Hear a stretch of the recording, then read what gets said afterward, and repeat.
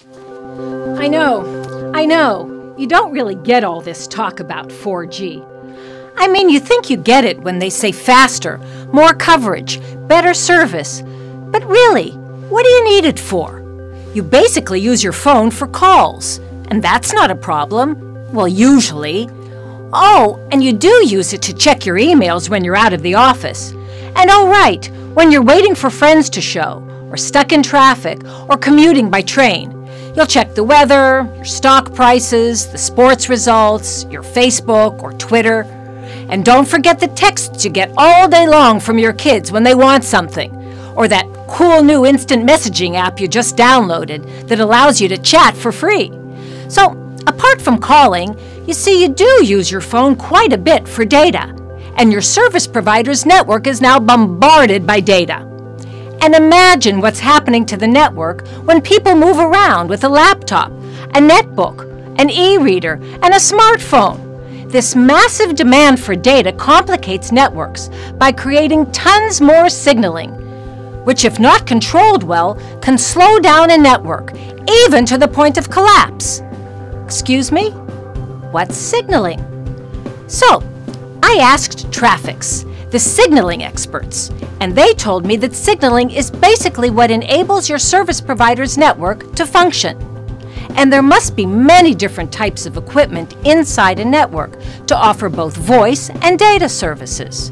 And all that equipment must be orchestrated together for things to work. Signaling is the network's internal communication system, telling each piece of information where to go, who's authorized to use what services, and how they can use it, like at what speeds, at what locations, how they should be billed, and much, much more. And of course, a communication system needs a language, and the language they use is an IP-based signaling protocol called diameter. Diameter protocol consists of specially designed data messages that are sent from one network element to another to ensure everything arrives to the right place in the network. So, now you understand how all these data applications escalate the role of signaling. And you can just imagine how a sudden surge in signaling that is not controlled properly can bring a network to its knees. And network outages are not pleasant for anyone. So, it makes sense that data-heavy networks need solutions to intelligently route all the relevant communication to the right places and to ensure their arrival to prevent network overloading and avoid network outages. Sounds simple, right? Wrong. Control of diameter signaling requires expertise in developing intelligent dynamic routing, reliable load balancing solutions, and seamless connectivity gateways.